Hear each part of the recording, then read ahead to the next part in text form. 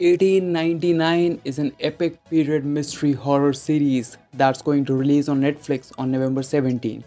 The series follows a group of European migrants traveling on a steamship to New York City, but their journey takes a dangerous turn when they encounter another migrant ship adrift on the sea.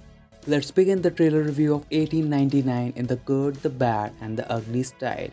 Starting with the good, the series is coming from the creators of Dark. I assume most of you already know this fact, and Dark was really amazing. So it makes me so excited to watch this series as well. Number 2. Andrea Peachman was the limelight of Dark. He's coming back for this show too. That is enough to shoot my excitement level through the roof. Number 3. One of the best things about Dark was that it was so confusing, mysterious, and we had to be 100% invested in the series to understand that. Same goes for 1899. Even after watching the trailer multiple times, I couldn't guess much except the basic premise. Number 4. 1899 is similar to Dark, but at the same time different too. It just takes place on a ship, and on the other hand, Dark had the whole town to explore. So it would be interesting to see how they do it. Number 5. Use of various symbols, machines, and all the little things that remind me of Dark makes me want to watch 1899 now. 6.